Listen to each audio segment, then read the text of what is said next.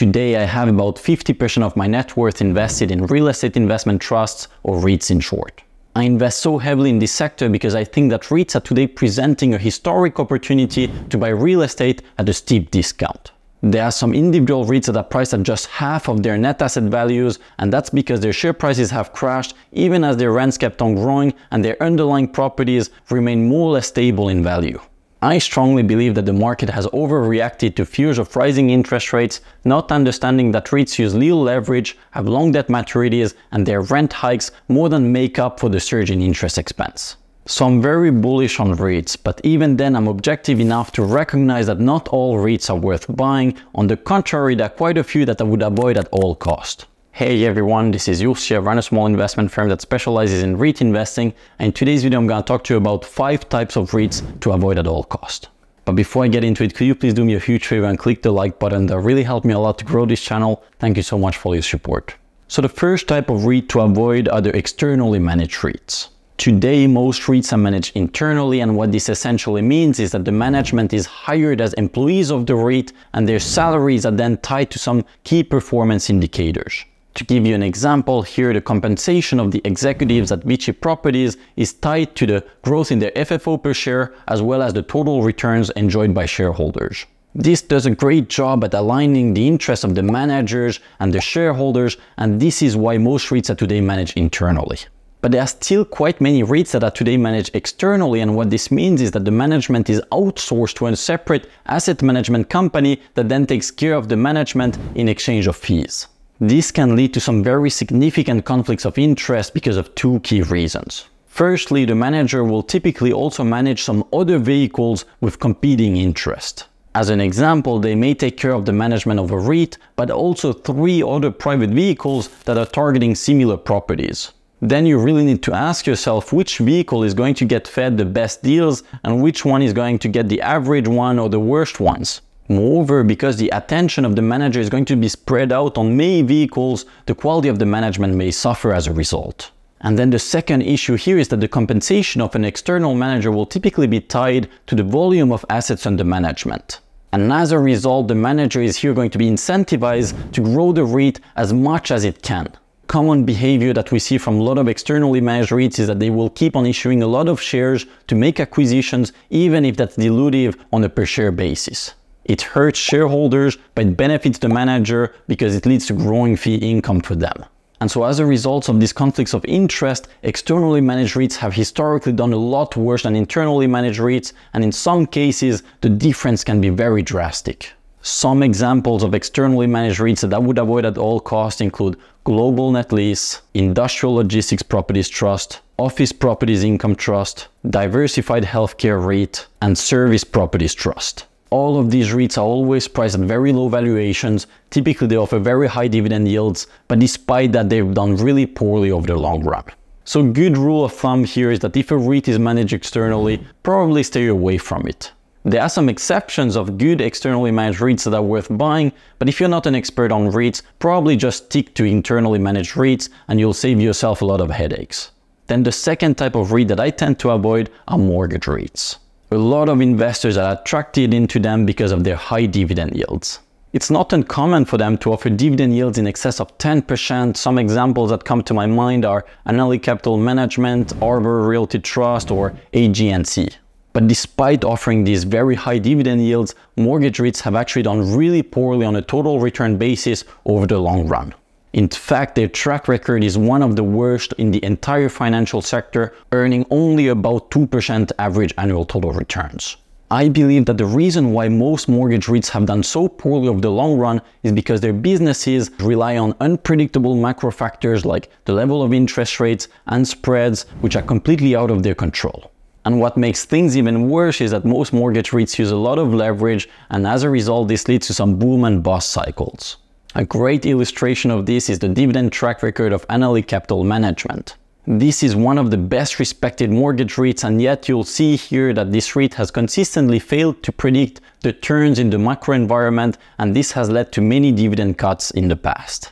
I would much rather invest in equity REITs like Vichy Properties and Realty Income and earn a lower dividend yield but enjoy a steady one that's growing over time.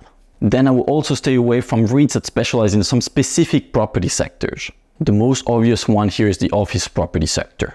Office REITs are today heavily discounted and they are attracting a lot of value investors. But I think that if you adjust for the high need for capex, the high leverage, the expanding cap rate, and the risk of a further drop in occupancy levels and rents, then in that case these office REITs actually aren't that cheap anymore. I myself run a small investment company and my entire team is fully remote, and while I don't expect everybody to go this route, I do think that hybrid work is here to stay, and this is going to have a profound and long-lasting impact on the office sector. Therefore, I fear that some office REITs like Boston Properties are likely to turn into value traps. In a way, I feel like the office sector today is similar to the mall sector 5 to 10 years ago. Mall REITs like Simon Property Group looked very cheap already back in 2017, but if you would have adjusted for the capex, the need to reinvest in the properties, these REITs actually weren't that cheap and they end up turning into value traps. But it's not just offices that I'm staying away from. There are some other property sectors that I also dislike. Hotels, as an example, are too cyclical, they require a lot of capex, and they suffer from the growing competition from Airbnb and other similar platforms. I also think that self-storage is likely to face some pain in the coming years because I fear that this sector is overbuilt in the US.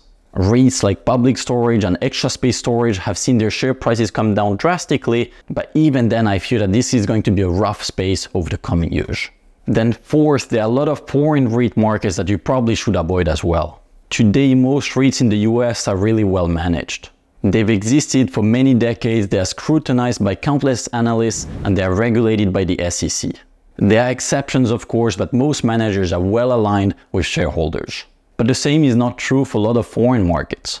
Right now I'm in Asia to look for some Asian real estate investment opportunities to include into our international REIT portfolio at High Yield Landlord, which is my REIT newsletter.